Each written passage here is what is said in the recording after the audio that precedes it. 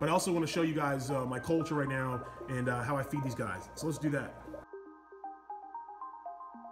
Welcome back to the Fish Cave. We have a lot to talk about. New fish, new plants, new projects. We have to winterize the Fish Cave. Today we're launching a new series that's going to cover an individual tank at a time, one by one. We're going to take a deeper dive into that tank. We're going to start with the 10-gallon planted pea puffer tank, aka Pea Puffer Paradise. I'm going to walk you guys through kind of what the stocking is, what my inspiration was, the plan, what future plans are, and I also want to bring you guys up to speed on the last month or so. If you're new here, welcome. If you end up enjoying today's video, please hit that like button and consider subscribing. Let's get to the tank.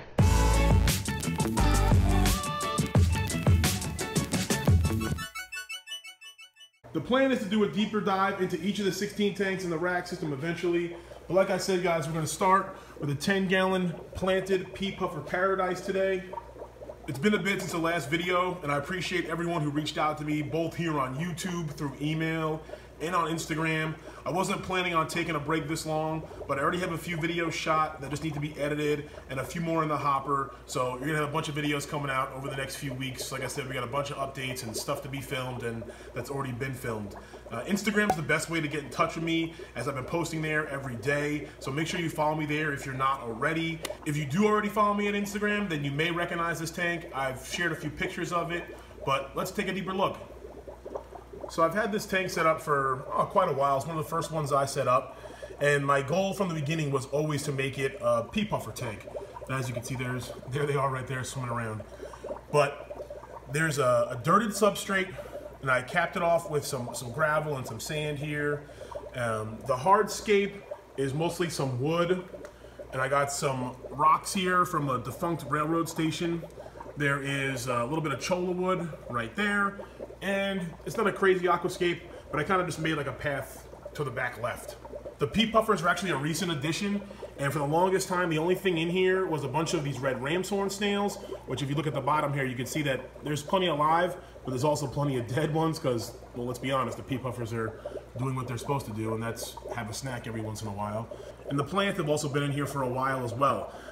The first plant I put in here was this dwarf sage that's kind of, not fully carpeting, but kind of coming across the bottom.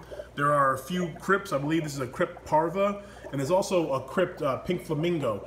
Big shout out to the guys over at Aquascape Supply here in Orlando. Brand new aquascaping, kind of like an ADA store almost here in Orlando. It's quickly becoming one of my favorite stores, so if you're local, definitely check them out. I've had this Anubias on this tree back here for a while. Another plant, because I'm trying to get some growth in the background, so I want some stem plants and some height. So a big shout out to one of the subscribers here, Patrick up in North Carolina, for sending me some of this sunset hygrophilia. There's a piece back there growing well. Sorry for the frog bit roots. And he sent me a bunch of plants, as well as this subwassertang we got in here. Another stem plant I recently added is this back here that's going to get some red to it. I forget the name, but I'll put it down below. I got that from Aquascape Supply, as well as my first boost. There's some boost there, and I put a few pieces of boost here on the cholla wood as well. To round out the plants, we got some of this Java fern, Windeloff, which is not looking so hot, but as you can see, there's some new green growth coming in here, and I may trim some of this brown growth. Patrick also sent me some Java fern Windeloff. It wasn't this one. I'll show the one that he sent me. It was actually much nicer looking. And speaking of viewers and subscribers sending me plants, I actually got a bunch of plants from Stephanie out in California. So a huge shout out to Stephanie. I don't think any of them are in this tank, but as we show other tanks, I'll definitely mention them. And she also hooked my wife and I up with some succulents as well. So thank you to Stephanie out in California. We also have some hornwort here near the top, and then floating on top here we have a few pieces of frog bit, got a little bit of duckweed. We have some dwarf water lettuce. I'm just kind of trying to see what works well in here. As you can see, the moisture on top of the frog bit, that's not good for floating plants. So I may end up trying to remove this lid. As far as the light goes, big shout out to my local friend Chris. It's just a small Odyssey 2-bulb T5, like aquaflora bulbs that seem to be growing plants really well for me. The plants in here seem to be growing decent, so I attribute that to the lighting. As far as the main stars of the show, it's these 2 pea puffers. Now, I originally was planning on getting a few more. I started with 2, and I still may get some more in the future, but I'm telling you guys, if you don't have pea puffers, you gotta definitely consider it. These guys are so active. Drop a comment down below if you think they're a male and a female. This one over here seems to get a little more color to him or her, maybe a little more bluish green, while the other one stays a little more, you know, black spotted with the base color. So I may have a pair, I'm not sure. My biggest thing is I wanna make sure they're healthy, and you know, when you get these guys, you wanna make sure you deworm them. For the most part, they're all wild caught. The reason why I didn't get a few more, big shout out to Fishy Business. I was gonna buy a few more, but they refused to sell some to me because they weren't in the, you know, the best quality. So they didn't want to sell me potentially sick fish. So I appreciate that, and I may pick up a few more in the future. These guys are fairly easy to care for. You know, the biggest thing is species only. I keep the temperature right about 80. You want to make sure you have a 5-gallon tank for one, or you know, a 10-gallon tank to keep a couple. And the biggest thing is they're pretty aggressive even with each other. So you got to keep an eye on it. Like you said, these guys, or like I said, these guys are chasing each other quite a bit. But I'm pretty confident that just these two in a 10-gallon, I should be fine. The hardest part about keeping these guys so far has been the feeding.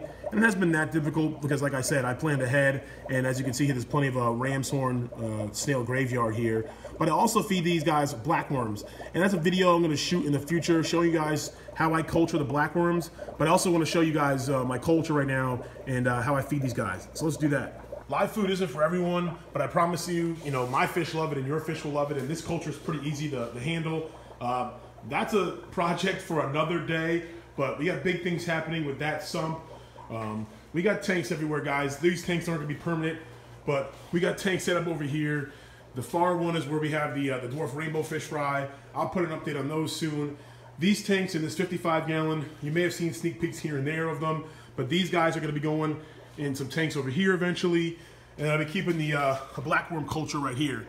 So you guys can see we got quite a few blackworms. Shout out to Aquascape Supply. Like I said, local fish store here in Orlando. Got my starter culture there. And they give me some pointers on how to set up this culture. So let's go harvest some. What I essentially use is like a turkey baster just to grab some out. And we're gonna feed the pea puffers. I will be doing a video, like I said, in the future on how to culture these guys because I think they're awesome. I spent $5 on one initial culture and I've been able to get, you know, worms out of here for weeks and weeks so far. And like I said, all the fish love them. Fry, small fish, even big fish.